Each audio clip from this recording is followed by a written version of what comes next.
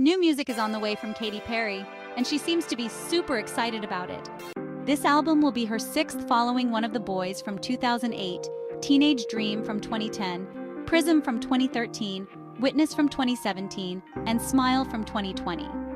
Katy's biggest songs arguably came between 2008 and 2013 with bangers like I Kissed a Girl, Dark Horse, Roar, and California Girls. Here's what we know about her sixth studio album. The only thing we know about Katy's sixth album is that she's described it as bright, joyful, fun, playful, and celebratory, according to Billboard. It's supposed to come out this summer, and since it's already late May, that means it should be here soon. She's been busy serving as a judge on American Idol for years now. She's also been busy being a mom to Daisy Dove, the daughter she shares with Orlando Bloom. She and Orlando have been engaged since 2019. They put off their wedding plans due to COVID-19, and they still haven't made it down the aisle. Wedding plans might not be at the top of Katy's to-do list, but her next album definitely is.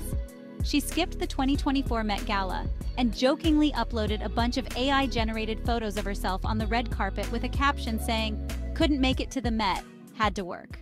In her comment section, fans are speculating she was talking about being busy working on her sixth studio album. Do you think Katy's new album will be as vibrant and fun as some of her earlier music? Let us know your thoughts below.